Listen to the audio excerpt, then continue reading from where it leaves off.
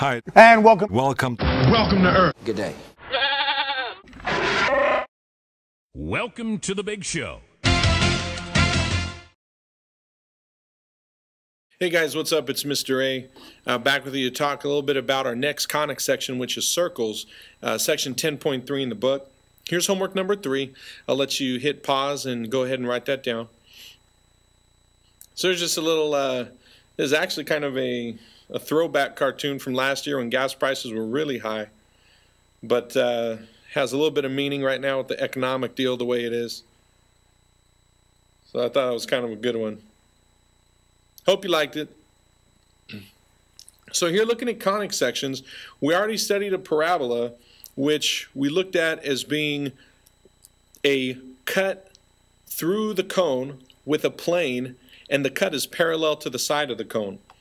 Now we're going to look here today at circles, which is when you cut the cone parallel to the base, and it creates a circle. And of course, the base of the circle, or the base of the cone itself, is a circle, so that makes sense. Here's just a little picture of how kind of all the conic sections relate to each other and the way they look, given kind of a common point that they share. Almost like a vertex, but a little bit different. Just a little picture for you of circles. I guess the aliens brought us conic sections. I can't tell you too much about how they make it, but if they ever try to abduct you, look out. Okay, it's not fun. Take it from me. As we're talking about circles, I wanted to talk to you a little bit about note-taking skills, and I might do a whole other little video on note-taking skills as well. But remember, I told you that conic sections require good note-taking. That's true, nothing's changed. But let's talk about how you take good notes. For example, looking at this slide, there's a lot of text on here, and I normally wouldn't fill a page with text. But once you get to college, or if you ever have somebody that does give you a lot of text in a PowerPoint, or you have a professor that talks a lot, you have to learn to kind of just get through the notes and write down the important things. Any of you that are out there trying to copy down everything I say or everything that's written are going to get really behind in college. So for example, here when I was in college, what I would do is I would just write down what I thought were keywords.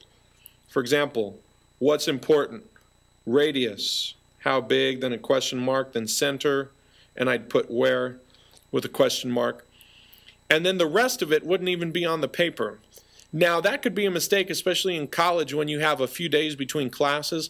So what I would do is I would go home at night. For example, if my class was on a Monday, I'd go home at night on that Monday, and then I would flip through my notes and I'd try to go through my shorthand and then supplement it with any other little remarks I needed to make, just to make sure that I was getting all the information down. And I would look at it the first night when my brain was still fresh with what had happened that day. If you wait too long and you go back to look at your notes and it's filled with a bunch of shorthand that you don't even understand, then it's going to be really tough. So just keep that in mind as you're taking notes. Remember we talked about flashlight conics? You guys in class got this right away. You know, just point the flashlight at the wall. It's going to give you a circle. Now I want you to take a look at, we obviously have a circle and we have the equation of a circle as well. The equation of the circle looks a little bit different than anything we've seen because now both x and y are squared. So as we look at that, can you notice anything about the circle and maybe the numbers that are here? Well, right away I noticed that the circle intersects basically like a 3 on every side, absolute value of 3. Well, that distance coming out from the center, okay, so that tells me that my radius is 3. And remember, we did look at that previous slide. I almost forgot to mention that this does tell you some important things about circles. We need to know what's the radius to know how big it is and the center for where it is on the graph. So from this I can tell that the radius is 3, and I can also tell that C for center is 0, 0. Okay, well, how do you notice that these numbers relate? Take a look at that and see if you can figure it out. Maybe press pause if you want to think about it. You know, I know that 3 squared is 9, but the zeros, I don't know, maybe there's no constants in here, so we could say that that's sort of 0, 0. Let's look at another one, and let's see what we get. I'll give you a little clue here that this is the center. So if you line this up, it looks like the center is at 3, -1. And then if you look at the corresponding radius, it looks like 2 units from 1 to 3. So the radius is 2. So let's take a look at what we know again. Well, I can tell you that 2 squared is 4.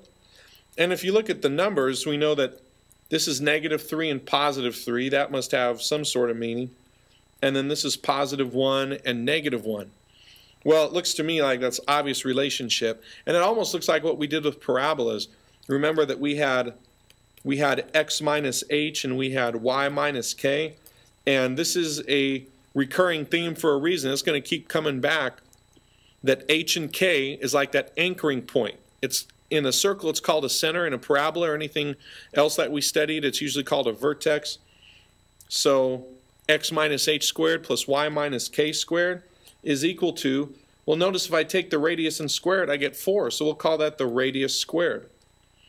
And that's it. It looks like what you've just done is written the equation. Excuse me, I'll go back one.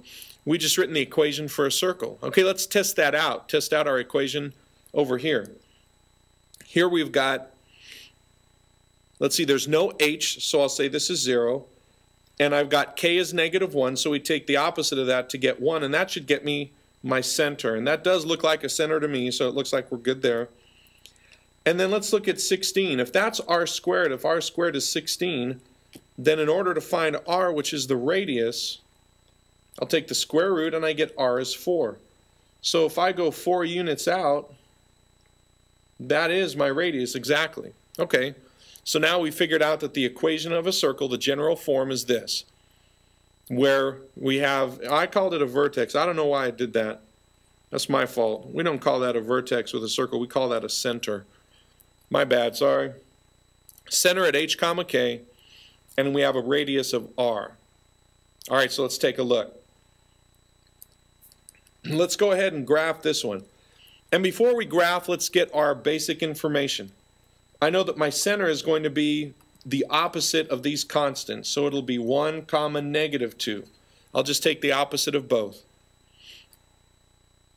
For the radius, I know that r squared is 9, so then if I take the square root of both sides, I'm going to get r is 3. Okay, so now I have that information. I'll just go ahead and let's graph that.